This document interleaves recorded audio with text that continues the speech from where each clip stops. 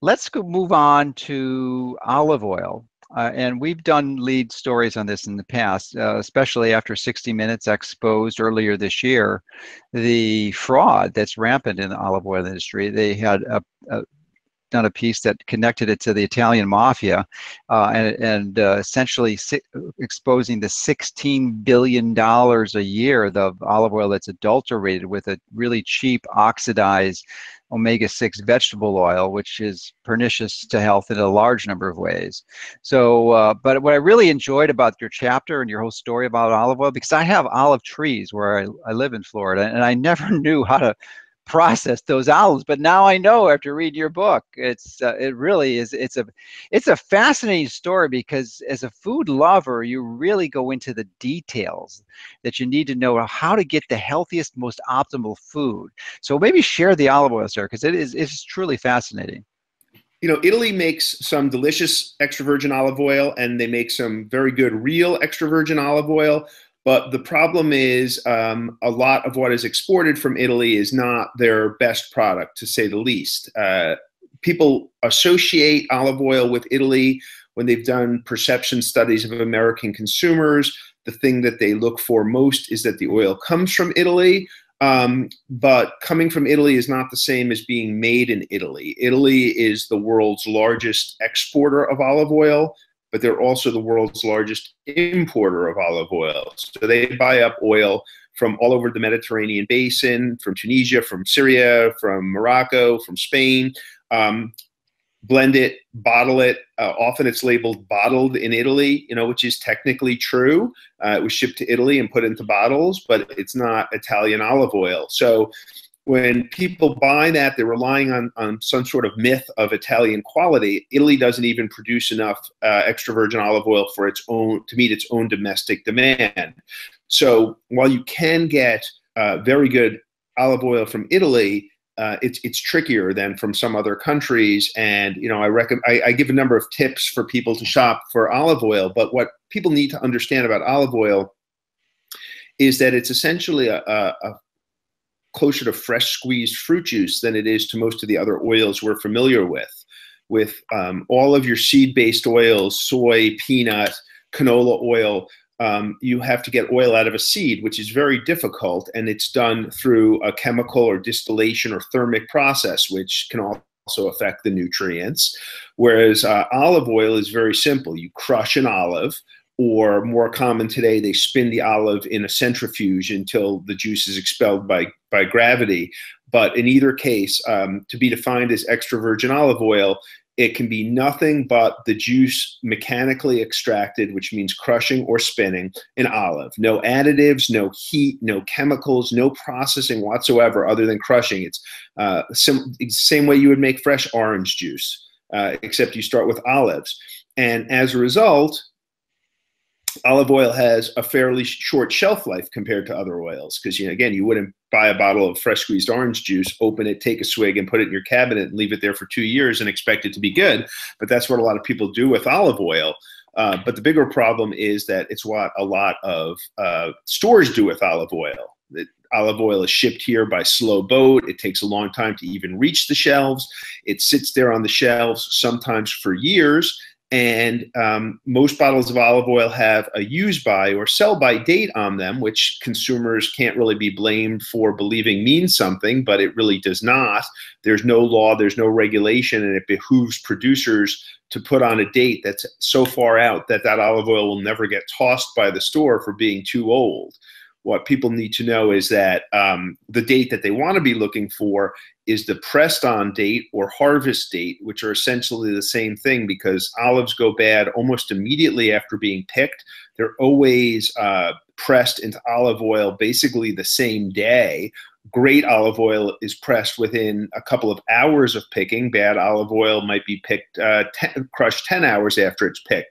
But the harvest date and the pressed on date are essentially the same. That's what you want to look for. Ideally, it should be less than 6 months old. And the problem is that very few bottles of olive oil actually have that date. Certainly none of the big supermarket brands.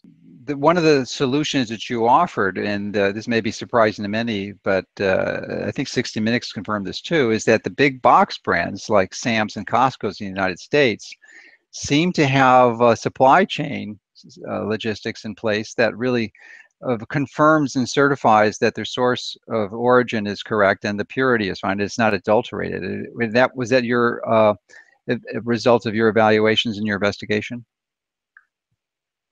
Well, I found sort of across the board that the big box stores do a better job with their supply chain of almost all the food. It's true. It was true for seafood as well. People are really surprised to hear that, you know, I feel more confident buying my seafood or even olive oil at a BJ's or Costco than my local supermarket. But I think the best way to buy olive oil is at any store that will actually let you taste it, which is typically not a supermarket and not a big box store, but a lot of gourmet stores, specialty retailers.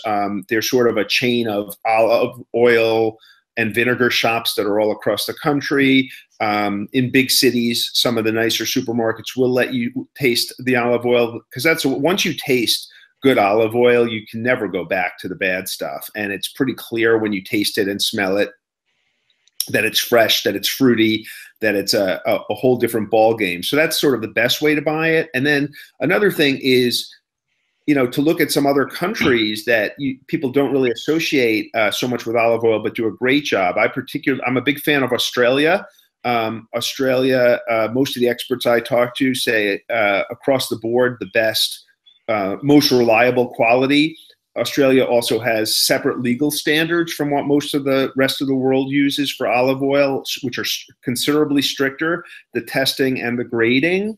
I like a lot of the New World olive oils, California, Chile, South Africa, basically any place where grapes grow well for wine, olives grow well in addition. So, you know, it doesn't. There's great, like I said, there's great olive oil coming from Italy, but not all olive oil comes from Italy. Spain is the largest producer of olive oil in the world, but very few American consumers think about going out and trying to buy Spanish olive oil. Yes, and so well, let's get a perspective on the fraud that's pervasive out there, and as we mentioned earlier, the reason it's so significant and concern is not necessarily just for the taste. That's actually relatively minor, but for the health aspects, because if it's adulterated, it's usually with I believe sunflower oil, because it's the texture or the viscosity is pretty similar, and usually, of course, it's going to be well, it may be typically is grown in conventional agriculture, so it's going to be loaded with pesticides and herbicides, and it'll be, more importantly, be oxidized, and it's just loaded with omega-6. So instead of getting the omega-9 that olive oil is known to be, oleic acid is a beneficial fatty acid, you're getting omega-6, which is actually causes health problems in excess, especially if it's oxidized. So what would your estimate be of the prevalence of the fraud? As I said earlier, 60 Minutes estimated it to be 80%, but in your book you said it's far more, and it was well in excess of 90% of the oils sold in the, well, let's address from 2 points. The oils that you're buying in your regular grocery store, not the stores that you just mentioned. And then the restaurants, which is another issue, because it's been my experience, you never order if you're eating a salad, you never put olive oil on it. So if you could respond to that, that would be great.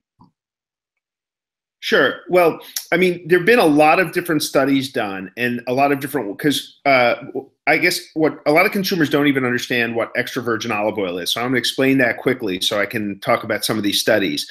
So when olive oil is made, and as I mentioned, it's just, you know, you crush an olive, you get that juice. It is then graded, and it's graded in two ways. It's graded through laboratory testing. There's certain benchmarks for it to be called extra virgin. It has to have a certain number for free fatty acids, and there's a lot of standards. So they test it in a lab, and it's got to meet all these minimums for it to be grayed out as extra virgin. Then there's also sensory testing, which is very unique in the food world. There's not many foods that have to be actually tasted by experts before they can be labeled, but olive oil is one of those.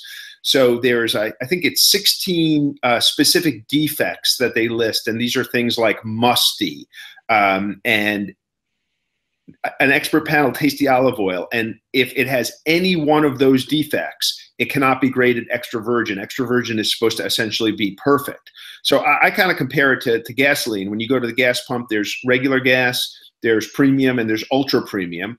Extra virgin is supposed to be the highest grade, ultra premium olive oil. Then below that is just regular virgin.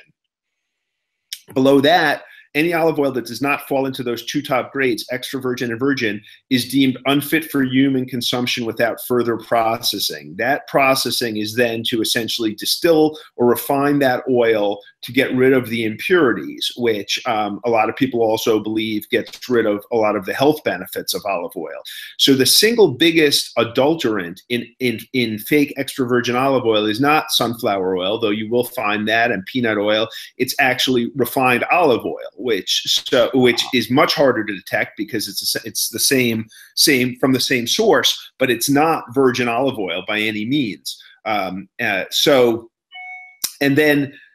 when they do these tests to see how much of our olive oil is adulterated, they typically buy olive oil in the store, and 60 Minutes, they only did one of the tests. I forget which one. They either did the sensory test or the laboratory test, but they did not do both. And some of the studies do one, some do both.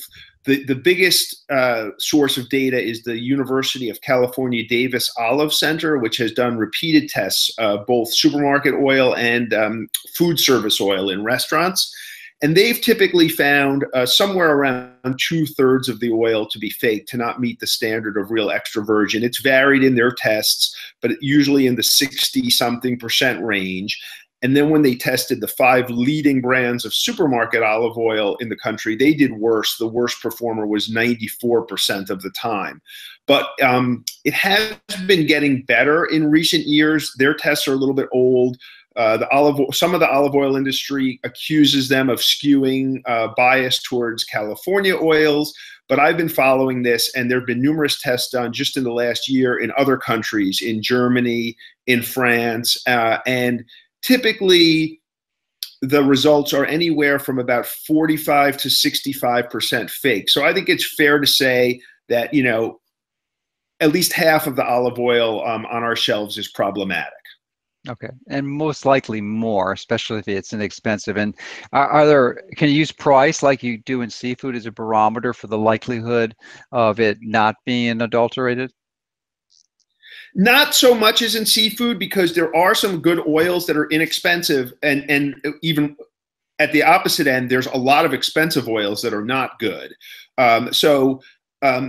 Lately, say olive oil from Tunisia has been getting a lot of praise, but because there's not a lot of demand for it, Tunisian olive oils are pretty inexpensive. And you can buy a bottle of extra virgin olive oil that's of good quality that I'd be happy to consume for under $10. You can buy a bottle for $35 that I totally would not want to use. But I would say on average, a good bottle of olive oil is going to cost you between $15 and $20 is probably, sort of the market average. And how big is that? It's again something that a quart or a liter for a bottle. Yeah, that would be either a 750 milliliter, like a wine bottle, or a quart, depending, okay, where it's packaged. Okay. And the average American only consumes one bottle of olive oil a year. So it's one of those things. I consume a lot more. I consume about a bottle a month personally, which would put me on par with the Italians. The Greeks consume a bottle every 2 weeks. They lead the world. But it's one of the things, for the amount that Americans use, you can afford to splurge and get really good oil wine. If you were going to drink one bottle of wine a year, you would not hesitate to pay $25 for a good bottle of wine.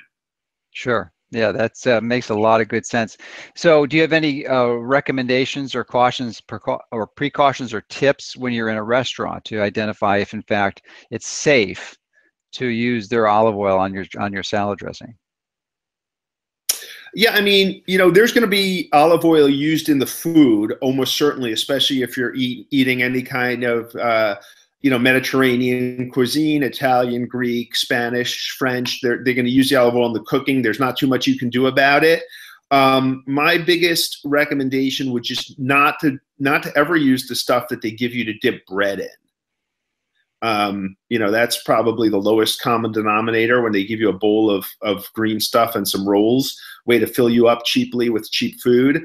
For the salad dressing, it's trickier because a lot of times the oil is not in the bottle it came in. They've put it into, you know, a little cruet, a little glass bottle set with the vinegar for you to mix. So you can't really see the label or anything. Sometimes you can, but you know, it's one of those things where if you want to have an oil and vinegar dressing as opposed to, you know, dressing that's probably even less healthy, which, you know, blue cheese or ranch or something, you know, moderation. If you have a little bit of olive oil on your salad once in a while, it's not going to be a big deal. It's like you mentioned with tuna. It's different if you have it once in a while than if you do it every day. Then you have to be more careful.